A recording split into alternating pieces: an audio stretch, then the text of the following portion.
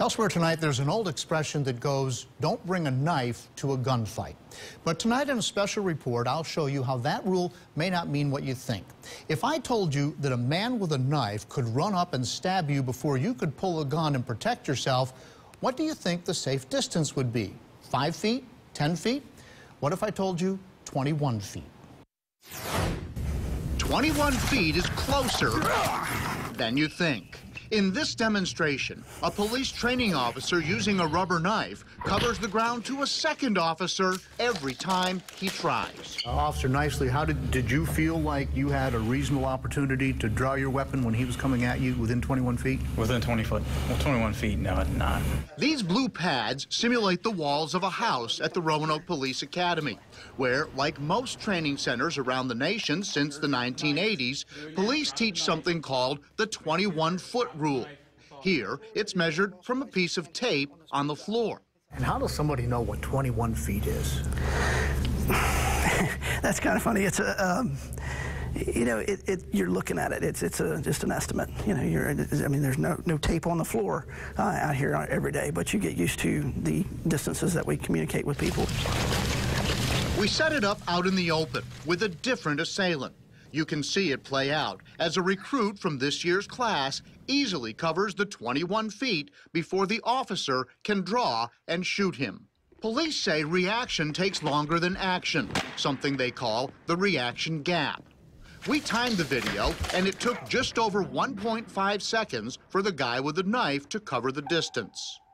In some cases, the officer draws and gets the shot off, but he also gets stabbed. Remember, the bullet won't stop the man dead in his tracks. Why not just shoot him? Well, that's not what we're trying to do. And in fact, our deadly force policy is that an officer can only use deadly force if there is an imminent threat of serious injury or death to the officer or to another person. That's a stricter definition than in some departments and in line with recommendations released less than a month ago by PERF, the Police Executive Research Forum, which wants to close the gap between what is strictly legal for police and what the public expects of them, in part because of public reaction to a number of police shootings in recent years. The new policies say agency use of force should go beyond the legal standard of objective reasonableness, that prosecutors and grand juries often find that a fatal shooting by an officer is not a crime, even though they may not consider the use of force proportional or necessary. Proportional is the key word. Policy 3 explains, in assessing whether a response is proportional, officers must ask themselves, how would the general public view the action we took? Would they think it was appropriate to the entire situation and to the severity of the threat posed to me or the public?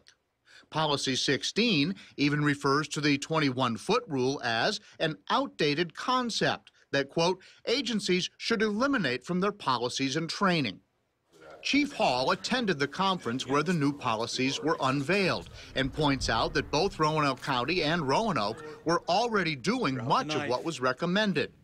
Often, he says, it's as simple as the officer with the gun slowing things down. Drop the knife, sir. Nobody needs to get hurt. Just drop it. We'll talk. So, in our instance, the officer can simply back up, giving himself more than 21 feet. He can put something like a table or a car or a wall between himself and the man. Anything to prevent imminent danger to himself or an innocent bystander. The idea is that everybody involved in an incident goes home safely. The officer, victims, witnesses, and the subject. But none of this changes the fact that legally, if there's a man with a knife inside the so-called safety zone of 21 feet, the officer may have only 2 seconds to make a decision. So the takeaway here is that police realize that the public expectation of their actions is evolving and they must evolve with it. But there is also no escaping the fact that officers often must make very important decisions very quickly.